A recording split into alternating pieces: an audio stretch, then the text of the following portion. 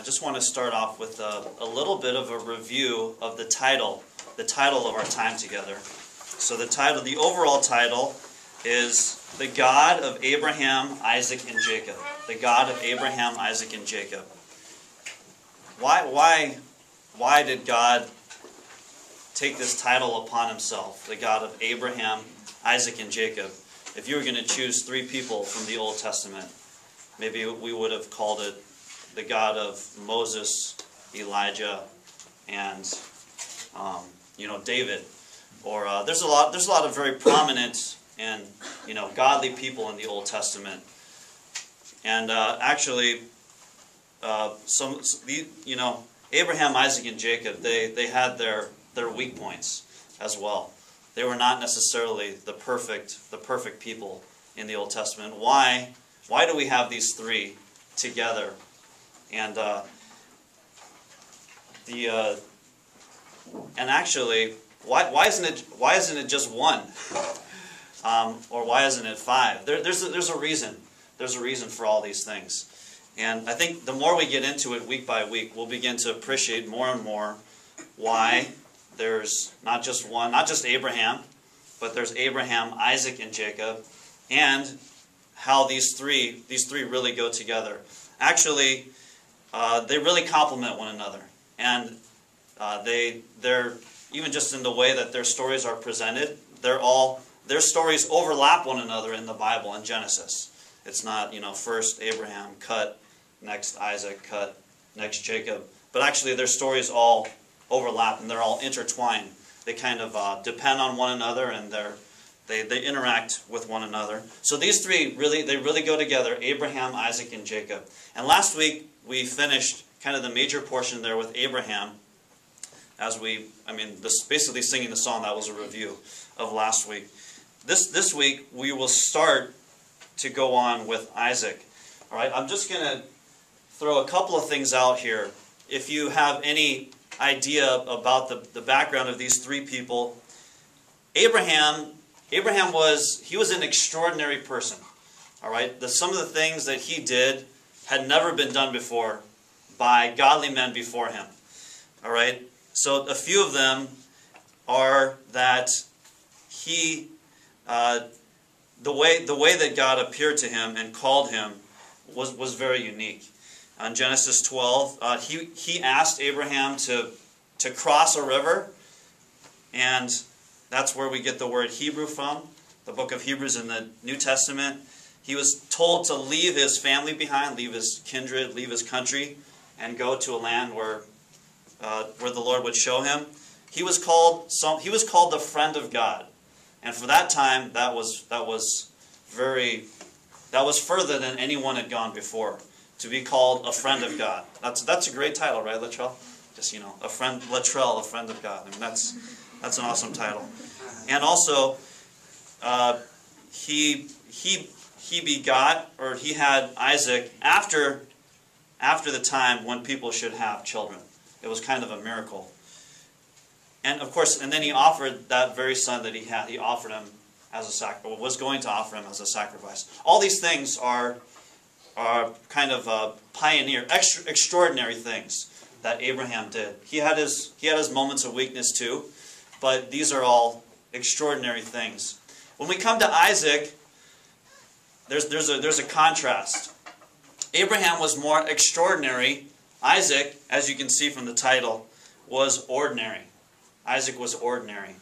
And what we'll go on to see further after we cover Isaac is Jacob. Jacob was conniving. You could even use the word evil. But if you put these three together, you have God is the God of extraordinary, ordinary, and sinful or evil people. All right? It doesn't matter where you are. Are you extraordinary? God wants to be your God. Are you ordinary? He still wants to be our God.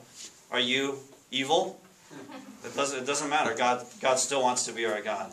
Yeah. All right. So these three things: extraordinary, ordinary, and sinful, evil, conniving. However you want to put it, they go together and they create.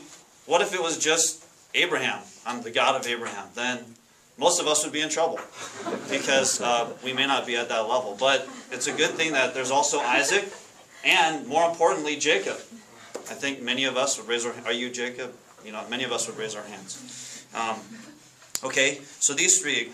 Then there's also, you know, with Abraham, there was, you could say there was a certain standard, there was a certain vision there. I mean, he saw something. With Isaac, what we'll see is, you could almost say with Abraham, it was kind of a standard was set. With Isaac, we have we're going to get into it, the words that we use on the title. 2 words, 2 ing words. Let's read them together.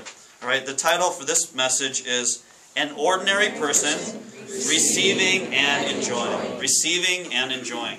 You could characterize Isaac's life. We all want to know, I think all of us would love to live this kind of life. Receiving and enjoying. Receiving and enjoying. Then, when we get to Jacob, what we'll see is God's smiting and disciplining. Smiting and disciplining. Now we might think, oh, I wish I could just have the experience of Isaac, just receiving and enjoying. Actually, we need, again, you know what a milk stool is? A milk stool? Most of us probably didn't grow up on the farm. But, you know, a milk stool, it just has 3 legs. All right? And you know why it has 3 legs? It's because if you have a stool with 4 legs, most likely those 4, just because of imperfections, it's not going to be a balanced chair. It takes 3 points to make a plane, right? That's mathematics. And so actually, when you're in the barn, your surface is uneven. You're not sitting on flat cement. Usually you're on hay or all kinds of stuff around. But if you have a milk stool with just 3 legs, you'll remain stable no matter where you put the stool. All right. So again, 4 is too many. 2, if you just have a chair with 2 legs, obviously you can't sit on that either. But 3 provides stability, and you know, just anyway, that's just an illustration. But you need all 3. We need Abraham. We need the experience of Abraham. We need the experience of Isaac. We need the experience of Jacob. Otherwise, there's something missing. There's something missing from our experience. All right. Now, so what we want, first thing I want to cover is this word ordinary. Ordinary. And there in the song we didn't sing, which is hymn 2. Maybe you can just flip to the back of your page there. Look at hymn 2. All right, so there's verse 1, which talks about the Lord's promise. And what's the Lord's promise? It's in the last line of that verse, that stanza. Hymn 2, verse 1 at the end, it says, "For Savior, thou art with me all the days."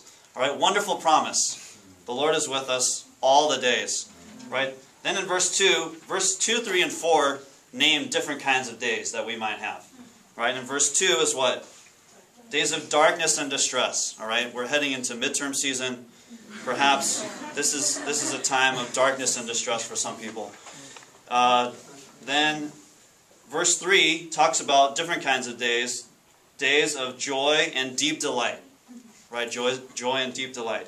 Those who do well, in the next couple of weeks, maybe they will, when they get their test back, some will have joy and deep delight. Others may not. Okay, but we all have these kinds of days. All right. Is there anyone who's never had days of darkness and distress? No, I think all of us. What about joy and deep delight? Hopefully, we've had some of those days. I think we all have. All right. But what I'd really like to focus on is verse 4. Verse 4 says what? All the other days that make my life, marked by no special joy or grief or strife. Days filled with quiet duties, trivial care, burdens too small for other hearts to share. These are ordinary days. All right, ordinary days. Nothing, nothing extraordinary, nothing terrible, nothing, no joy and deep delight, but neither darkness and distress. And actually, if we really think about it, it would be interesting to really consider it mathematically, but probably the ordinary days make up the majority of our days.